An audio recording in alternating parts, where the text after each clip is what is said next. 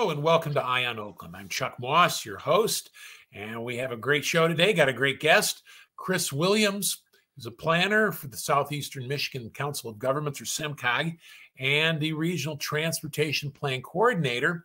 Welcome to the show. Thank you. Thanks for having me. Glad to have you. Now, let's real quick. What is SEMCOG? That's always a great question. We get that a lot. But SEMCOG, or the Southeast Michigan Council of Governments, we are the Metropolitan Planning Organization for Southeast Michigan. Well, what does that mean?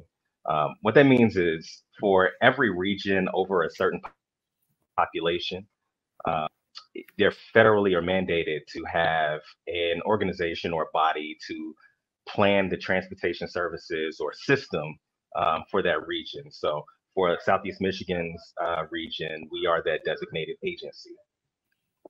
Now, just kind of clarify, SEMCOG itself is sort of like the United Nations for Southeast Michigan local governments.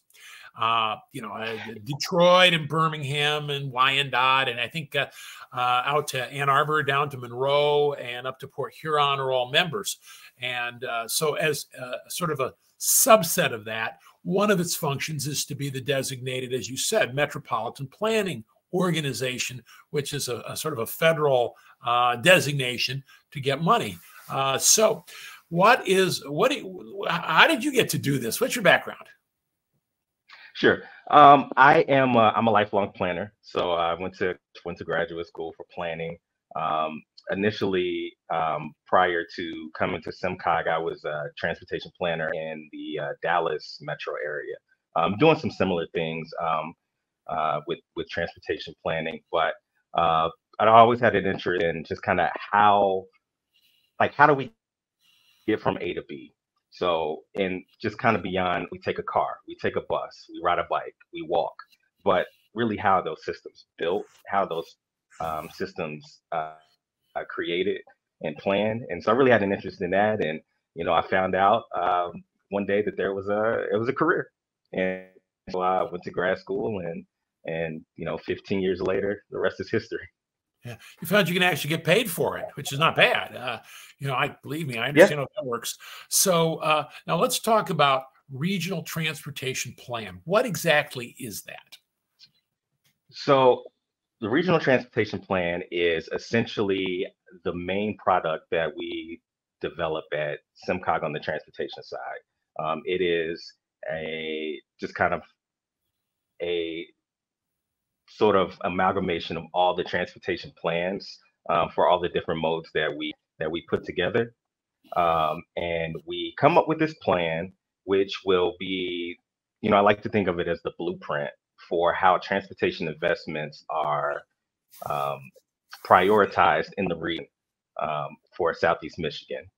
We typically create a plan that will go out 25 years. It takes a long time to plan a transportation system.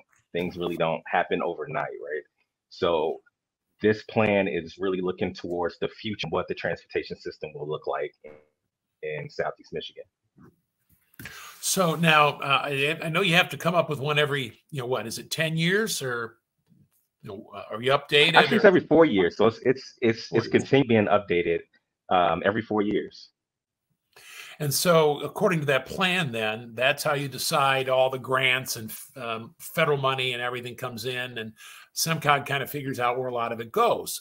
So now I'm going to ask you a question. So what all is this? Is this like a brand new plan, or just the routine updating, or what's going on? Sure. So for each iteration or each cycle of the RTP, we kind of use the previous version as a basis, because while transportation does take a while to actually build out and implement, it takes a while to build a highway or road, or to develop a transit system. The idea is that when we update the plan every 4 years, it's building on the previous plan, but it's also incorporating all of the new current conditions of the transportation system, whether it's population, whether it's like technologies that are available, things that are just kind of coming to the forefront as far as transportation services are involved. So it's not an update, or it's not a very brand new plan every time, but we do go into it thinking what are some ways that we can kind of build upon what we've done before, and with an eye towards the future. Well, here's the deal. You know, in Southeast Michigan, you know, Metro Detroit, it's basically been the same for, you know, since what, 1970, 1960. You have this, you have the, you know, you would have Detroit City, and then you would have the metro area. So you have that, you know, that dynamic going on, and more people driving cars and the commuting patterns, and more expansion into the metro area. You know, it was basically stable. But now in the last, 15 years or so, Detroit has truly had has finally had its renaissance. It's coming back. You've got it really, you know, I want to say reborn. So that dynamic is changing. But more importantly, but post-COVID, you have a lot of people working from home now. Are you seeing the same need for commuters, for people driving back and forth? Is it like a whole different world now, or is it essentially reverted to the same? So that's a great question. If you were to ask me this a year ago, or maybe even 2 years ago, I would say that, hey, you know, COVID's shown that the paradigm is shifting and things are changing, and we need to accommodate, you know, have better accommodation for work from home, which, you know, kind of has implications on the transportation system, right? But what types of services are needed, what type of capacity is needed. We noticed that we did a lot of digging into the data of kind of what was actually happening during the COVID period, right? We had the stay-at-home orders. We had a lot of employers where they were possible to work from home models. You know, we had children with schooling from home, and so that really kind of presented a lot of challenges in what transportation needs were needed. However, we've continually looking at the data, and what we are seeing is that while commuting patterns have not completely returned to what they were prior to the pandemic, what we're thinking of is like 2019, it have by and large gone back, you know, a significant amount. One thing that we were tracking during the COVID period, like right at the height, was when you think of like peak periods, or when you think of like traffic times, you know, you expect to have morning traffic, right, as everybody's going to work. And then the roads are a little bit clearer during the day while people are working. And then in the afternoon, in the early evening, people are back on the road, and things are you know, quote unquote congested, or there's more traffic on the road. But what we were seeing over COVID is that kind of peak period where you can kind of count on it being more traffic in the morning and the afternoons really didn't exist. And it was more of a steady stream of traffic throughout the day for those who were even on the roads. And so we experienced that for a number of years. So, you know, probably 2 years. But then, you know, over the past year and a half or so, we've noticed that those peak periods are returning, and kind of more traditional commuting patterns are returning. That isn't to say that it is at the same magnitude as it was prior to the pandemic, because it's not, because again, more people are, you know, commute from or work from home, or they have, you know, we call them non-traditional work schedules, you know, maybe 10 hours a day for 4 days and off a day, you know, things like that. But by and large, those similar commuting patterns are returning. So basically now it's kind of reverting slowly but surely to the tradition. One thing that's different for you know, years and years, and maybe the peak out would be 15, 20 years ago, is that you had, I mean, let's be honest, you had a, you know, very devastated, depopulated Detroit. You had a burgeoning suburban area.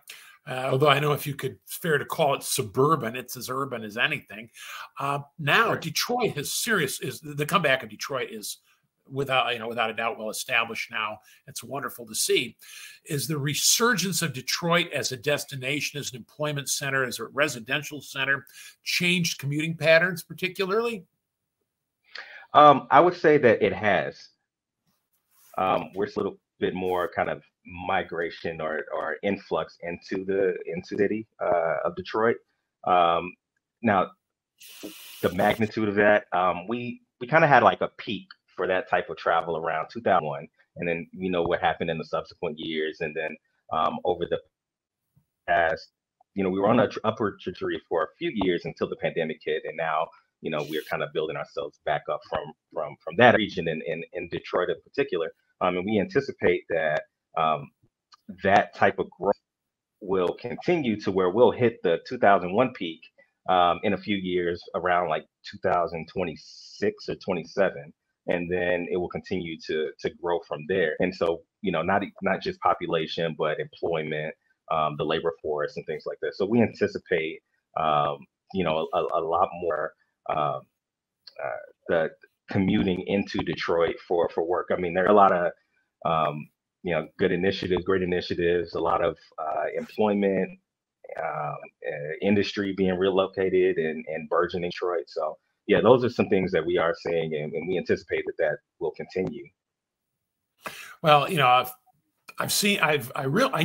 be honest, I never thought I'd see Detroit come back in my lifetime, certainly to the extent it has. And it's, you know, it's wonderful. You know, even though it is hard to get a parking space downtown again, but that's fine. That's a problem of success. I would, you know, Little Caesars Arena looks great. I would prefer to see a Stanley Cup in it, but well, you know, give it time. Maybe. So, oh, yeah, I don't know about, well, maybe not this year, but one can never tell. Before, you know, we're going to run out of time in this segment, but I just want to say, do you guys talk to other parts of SEMCOG when you start looking at, for instance, commercial real estate, occupancy levels, things like that? Oh, absolutely. So one of the first steps in developing a regional transportation plan is, well, you have to know where people are going to be.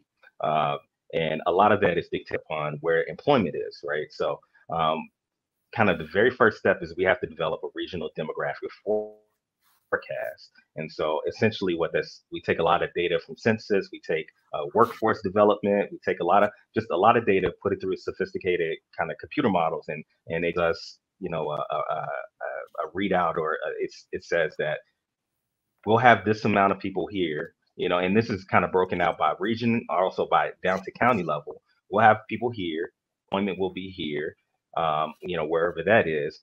And so what we do is, you know, we have those numbers, we get the output at data, and then, you know, we have on SEMCOG, we also work, you know, closely with, you know, a lot of kind of economic development groups and stakeholders to say, hey, we'll have these meetings, we have this need, we have this population, we have this growth, they'll need jobs, we'll need kind of industry, commerce to continue, and what types of things can we do to attract industry to Southeast Michigan? What can we do to kind of bolster the industry that we already have here in South Michigan? So we work closely with, you know, a number of different stakeholders. So it's not, transportation is really interrelated with a lot of different avenues and areas, and so we work closely with you know a large number of stakeholders across the region. Well, you got to know where the people are going to be and where they're going to want to go before you can do a transit plan. We're going to take a break right now. We're talking with Chris Williams, who's planner with the Southeast Michigan Council of Governments and the Regional Transportation Plan Coordinator, about what the plan is they're figuring for the future. Don't go away. I'm Chuck Moss. We'll be right back here on Eye on Oakland.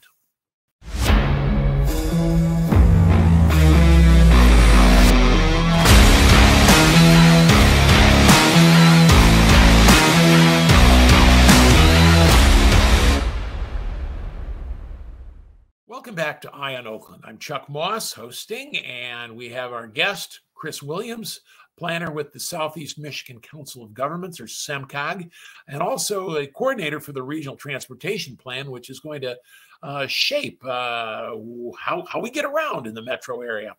I'm going to ask a couple of questions before we kind of shift gears here. We talk a lot about mobility, and mobility, that's a fancy word to say how we do it. For years and years, it's been either cars or buses, and, you know, the occasional rail, but mostly cars and buses. is there going to be any component for anything new and different in the upcoming plan? Yeah, absolutely. We've noticed one thing, or several different things, but one thing we've noticed as we've kind of gotten into this process and in just in the field of transportation planning and in that number of years is that we have to plan or accommodate what the population or what the needs of the region are, and by and large, people are driving less, or we anticipate people to drive less, or at least on their own personal vehicles, which means that you may not need as much capacity on the roadways, which means you need other accommodations to maybe promote other modes. So whether that's transit, whether that's kind of non-motorized modes, so like walking or bicycle travel.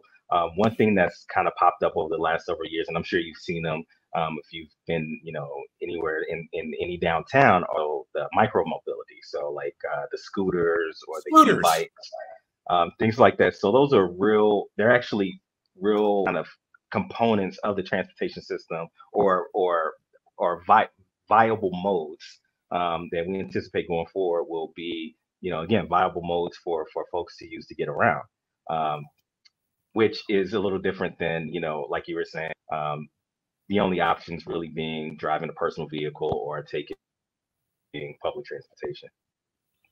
Yeah, scooters they're fun. They're cool. I mean, we did scooters. My wife and I remember we rode scooters in Auckland in New Zealand, but I can't imagine taking a scooter in January in Michigan. Although I definitely when I'm downtown, I see them around in January. I just wouldn't.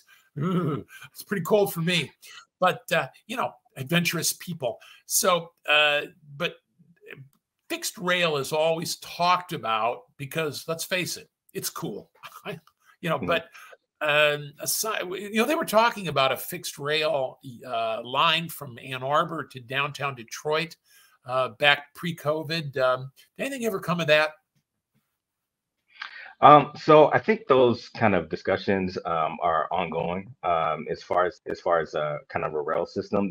The thing about kind of developing a system like that is that they're very expensive, right? So sometimes it's better. Very expensive. And so like we always get, so we've been doing public comments and meetings about kind of what people would want to see in the transportation system, and we all get comments about having like a subway system or rail system. And really, at this point, I don't know if those things are really viable because of the cost. And so it makes sense to maybe explore other options. So, whether that is enhanced transit services, so like more headways, more ubiquitous routes, more accessibility, or whether that's maybe even new systems like bus rapid transit, which are in talks across the region. So I would like to see a rail system of some sort, whether it's light rail, whether it's commuter rail, subway, something like that. But we have to be realistically, especially in the plan, everything has to have some identified funding in the future, or reasonable expectations for identified funding for funding. And at this point, I'm not sure if kind of a rail system is in the cards yet. Well, the Ann Arbor, Detroit, that makes sense, except for, it doesn't go to the airport. If it doesn't go to the airport, it's like, what you stop and get out, and then you have to wait for a bus to the airport. A rail system that goes, it doesn't hit the airport. Okay. That was a problem. Well, I would just say in lieu of kind of not having that rail system that goes to the airport, the RTA has, sponsored or developed a couple different services from Ann Arbor to the airport, from downtown Detroit to the airport, to have shuttle systems.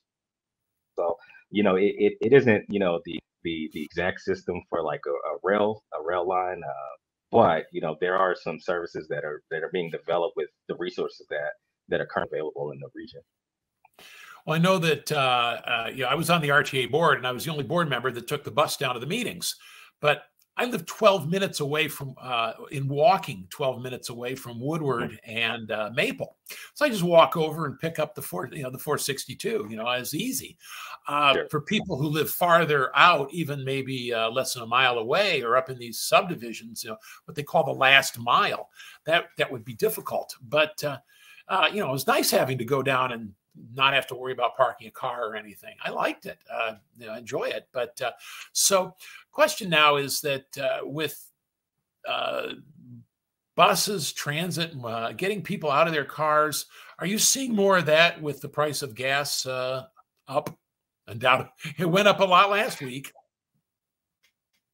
Yeah. So, that's always a factor in how people travel, right? So, if it's too expensive to drive somewhere, you're gonna have to try to explore other options, and hopefully those options are available. Um, I think over the past few years, the costs of gas and fueling have kind of, there have been some ebbs and some flows. And so, you can, if you would look at travel data, you may see some of the differences in the cost. Um, you know, who knows what the future will be with, the cost of gasoline. But ultimately, the idea is to necessarily be dependent upon kind of internal combustion engines or personal vehicles or just one particular mode, so that those costs, they won't be as pervasive as far as, the ability for someone to get around. And then speaking of rail, the Q line. Remember when they started the Q line? In fact, I remember when the idea was floated in Lansing. I was up there.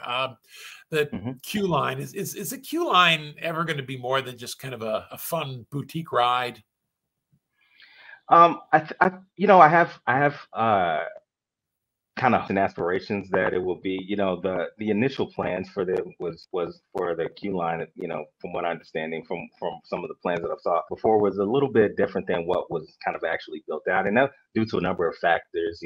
Again, putting in a brand new rail system of any type really is very expensive, and so really kind of have to work with the resource you have. But I do know that we've had several discussions at SEMCOG with the Q line and their managers, as far as kind of some ways to identify additional funding for current operations and also expansions into the future. I'm hopeful that that system will be expanded, along with just in general transit across the entire region. That things will be kind of expanded and operate a little bit more seamlessly than what is currently available today. Well, my problem with the Q line is it didn't come often enough or reliably enough to rely on it. I remember went down once to the Symphony, and I had a couple hours, so I took the Q line downtown, got something to eat, and I'm standing around waiting, and I realized the Q line, the little car isn't going to come for another half hour.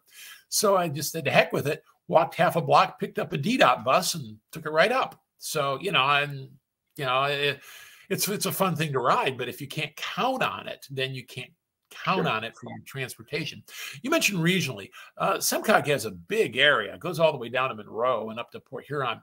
The Gordie Howe Bridge, is that going to open things up? Are we going to see more intra-regional stuff because of it, or is Canada still? Is it still going to be you need 25 passports to go to Canada? So I'm not sure if any requirements will change as far as being a crossover from the U.S. to the Canada side, and then vice versa from Canada to U.S. I do anticipate that those things change, but I do believe that there will be more capacity and fewer like slowdowns or delays for anyone to cross over, particularly truck traffic, right? So our region, our economy, we're kind of a manufacturing base. The auto industry is essentially our critical industry. And that requires a lot of truck traffic. We've developed our transportation system. We have a lot of freeways. We have a lot of, freeway capacity to accommodate interregional and, outer regional traffic. And so I think with the, additional capacity available on the Gordie Howe would allow for some of that seamless transportation to kind of occur, especially our commerce and economic side, but also for those who want to come over and take a trip to Windsor for dinner, or for those who are in Canada who want to come to Southeast Michigan, enjoy our natural resources and just kind of all the things we have to offer. And I do think be a net positive for our region. Well, I do know that after all the years I've lived here, we decided to go see historic Fort Wayne. That's what it calls historic Fort Wayne. We drove down there, and that whole area is being completely changed, not just from the construction of the bridge, but large areas for warehousing and transportation of goods. And so I can see the Gordie Howe Bridge and that being a major economic hub. Yeah, absolutely. We're anticipating a lot of improvements to how we can cargo and transit in the transportation in the region, truck traffic, and but we also have to make sure to lose sight of the implications that increased truck traffic may have communities in Detroit and surrounding areas. We're looking at that aspect as well to make sure that with that increased capacity and all the good things that come from the Gordie Howe being opened and more capacity, is that we don't lose sight that some communities may be affected, and so to make sure that those effects aren't particularly devastating to one particular area. True. Well, it's all those Toronto Maple Leafs fans coming over, undesirables. Before we go, we're going to have to real quick, if anybody wants to get involved in the plan, I know there's public input. How do they do it? Sure, absolutely. We've developed kind of a one-stop resource for all information regarding the regional transportation plan. I do want to stress that this is for all intents and purposes, it's a living document. We have to update it every 4 years, which means we're quite adaptive and receptive to acute changes in the transportation system, even if the plan goes out 25 years. So having said that, we value comments. We value kind of any ideas about what your needs in your particular area are in the transportation system. We value comments. So we set up a hub. You can access that hub at semcog.org/vision 2050. So we are calling the Regional Transportation Plan Vision 2050 because it has a horizon year of the year 2050. So you can go to that hub and provide comment. You can read about kind of activities that we're doing for the Regional Transportation Plan. And then we're also launching a survey this week, and you can access it at the hub as well, for anyone to kind of share additional thoughts and comments about what they would want or what they think should be prioritized in the transportation system. And one of the questions is actually particularly interesting. It's we have a budget. We're going to have to run out of time here. So let's go to semcog.org, SEMCOG.org, and then Vision 2050. And that would be a great way to get in and start making your voice heard. Absolutely. Thank you very much, Chris Williams. He's a planner with SEMCOG, Regional Transportation Plan Coordinator. Thank you for joining us. I'm Chuck Moss, and thank you to all of you for joining us here on Eye on Oakland.